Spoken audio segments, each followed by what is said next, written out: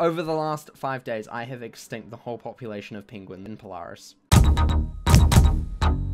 Welcome back to the CraftBox. My name is Brent, and today we are getting the Inspector's Torment badge, which is the badge received for defeating 500 penguins. On average, it has taken me, if I started at 0, which I didn't because you have to defeat a few for Polaris questing, it would have taken me about 8 hours by myself to complete this badge. Obviously, it took slightly less, I'd say about 7, because I had a couple already done. If you're with a team, it can go quicker, but I thought I should also show you how to get here. These are the penguins that I have been fighting the Inspector Brigadier, or however you pronounce that last word, I don't know. But yeah, let's go back to the start of Polaris, which is where the world door is, obviously, right here, the spiral door, boom, and then you come down here, you make a short left, right, sorry, over this way, and then just straight into the harbor, and as soon as you get in there, basically that's where the penguins are. So yeah, not too far away, really simple to get there. And I thought I should just also mention that there are a couple badges that you get previously to this 500 badge, which we're about to get in just a moment. There is one for 50, which is Inspector's Adversary. Inspector's Rival is for 100. Inspector's Nightmare is for 250. And then Inspector's Torment is for 500 penguins. And speaking of 500 penguins, let's finish them off, shall we? We have one more to go because that's just how it worked out, and I think we should probably finish it off where we start. Today we are using Deer Knight because why not?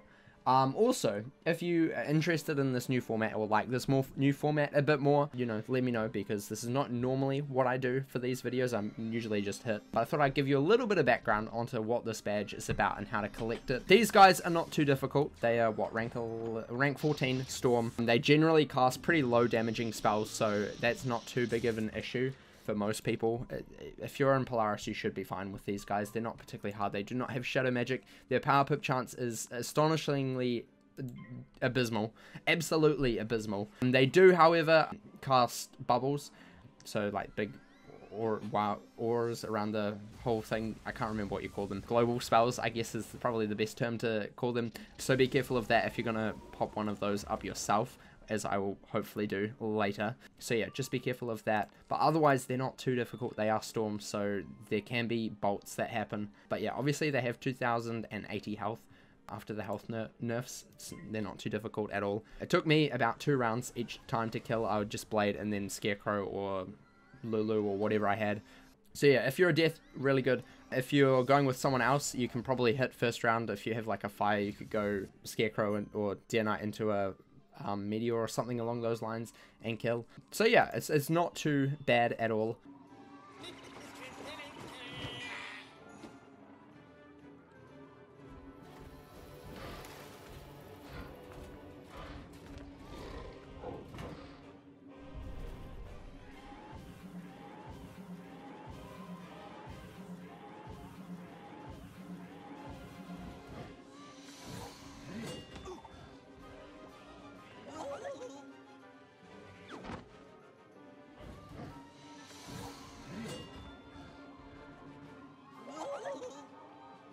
There we go, and that is the badge acquired.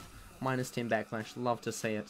Don't take any backlash at all. There we go, Inspector's Torment. The final penguin badge is finally mine. Yes, finally. So fantastic. Let's all look at it. Let's look at this lovely badge. We're now at 24 of 33. And there we go, Inspector's Torment. We now have a full page 1 and nearly a full page 2. This badge will be the next badge that we go for later. In a few weeks, I would say we'll have that video up. But yeah, otherwise, I hope you enjoyed. Let me know how you like this new format. Remember to leave a like and subscribe. If you're already subscribed, press the wee little bell so you know exactly when I post another video. And remember to craft outside the box.